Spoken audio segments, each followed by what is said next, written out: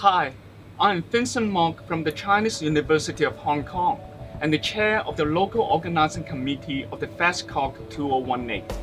The mission of the VasCog Society is to investigate vascular factors related to brain injury and dysfunction, resulting in cognitive, psychiatric, or behavioral symptoms. The principal goals of the society are to advance science in this field, to raise awareness through regular scientific meetings on the topic, and to nourish young researchers in this field. The VasCog Congress is coming to the beautiful and amazing city Hong Kong this year.